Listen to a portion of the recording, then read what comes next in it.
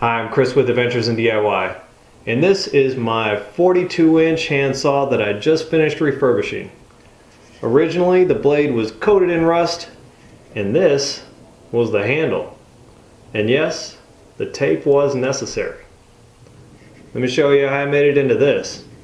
This all started when my neighbor was cutting down his African sumac tree and asked if I wanted the trunk. Of course I did. The trunk was too big to move, so I Tom Sawyered some friends into helping me cut it into manageable sections. But of course all I had was this rusty saw. That was a good day. Much to my friends' dismay, afterwards I thought it'd be cool to refurbish the saw. This was a good chance to try the hock blades I put in my great-grandfather's Bailey No. 5. There's definitely a difference between the stock blade and the new one. I was hoping the handle would be stronger if I made it around a knot, since the wood grain is more of a circular pattern. I figured it'd be safer if I did the aggressive inside shaping before cutting the outside pattern. I did what I could with power tools for shaping, but there was a lot of hand tooling necessary to get it to fit just right. For the saw blade slot, I started with a thin, accurate saw, then moved to a thicker one that was closer to the thickness of the 42-inch blade.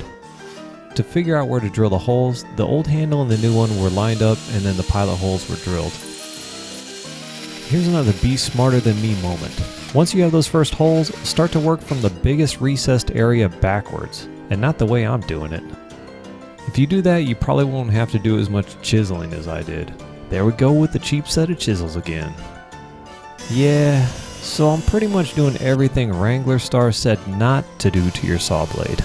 I kinda hit that saw blade with everything I had. I sanded it, wire wheeled it, and then took a 2-inch sanding disc to that thing. The blade was a mess, so I prepped the teeth with the Dremel. After that, a file was used to sharpen the teeth.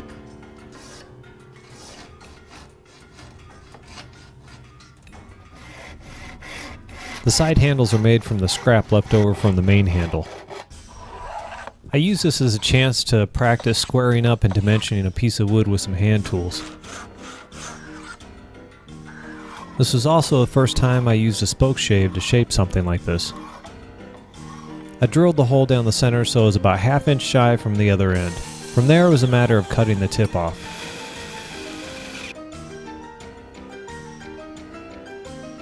I tack welded the fixed side. If you don't have a cheap welder like this, something like JB Weld would probably do just fine. For the other side, where the nut sits deep inside the handle, I didn't want the epoxy to get into the threaded area, so I used the extra threaded rod that was trimmed off and a straw to create a channel for it to go into. Once everything was dry, I trimmed off the plastic straw and then epoxied it all together. My hands were getting pretty hot from the friction of sanding, but I gotta pretend to be tough in the clip. Step 1, get the caps hot. Step 2, beat the crap out of them.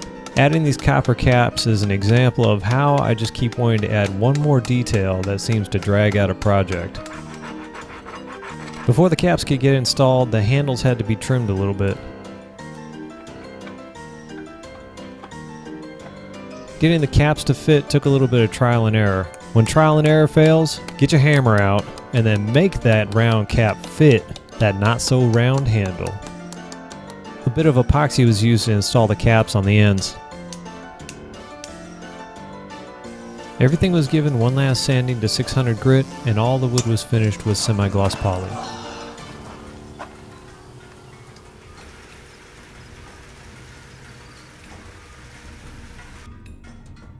I'm really curious how the handles on the side of the blade are going to work out.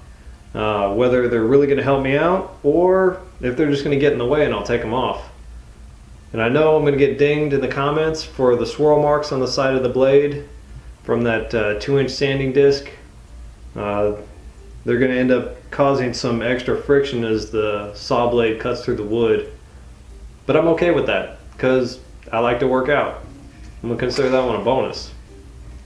One thing I am having trouble with is getting out there and using this thing. I love it.